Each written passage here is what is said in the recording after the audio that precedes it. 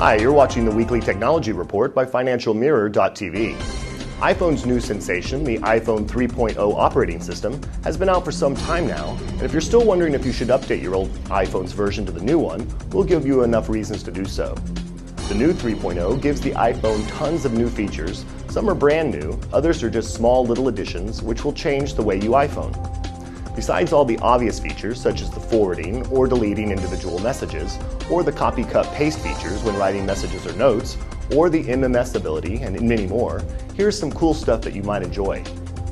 You can tether with your iPhone. What does that mean? Well, internet tethering will allow you to access the iPhone's 3G internet connection on your laptop by using the iPhone as a modem. It will work through Bluetooth or USB.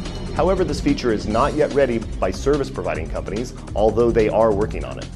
According to iSmashPhone.com, there was an iPhone hack recently released that allows iPhone users with AT&T to start using internet tethering now, even though the company does not yet support it.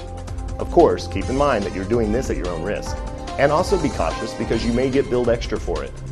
Note that tethering will only work with the iPhone 3G and iPhone 3GS, no older models.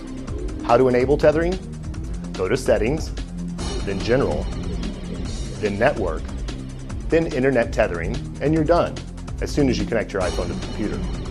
At last, you can now share contacts. You can email all the information for any contact in your address book with one click. Through MMS, you'll be able to share the contact's info via message. If you're like we are and a bit wobbly when it comes to writing a message, now with the new OS, when typing, hold any of the numbers on the keyboard, and you can choose to write the number in a larger, different styled font. You can also view GIF images on your iPhone. When you receive a GIF file as an attachment via email, it will be displayed in all its semi-automatic glory. However, when you try to save the image, it only saves a still shot of whatever position the image was at that moment.